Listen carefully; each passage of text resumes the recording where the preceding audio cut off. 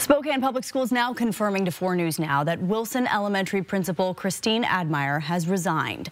The resignation comes after a weekly newsletter had some parents, students, and community members upset in March. It featured a music event that asked parents to dress students up as slaves and hobos. It was written by a music teacher, not the principal.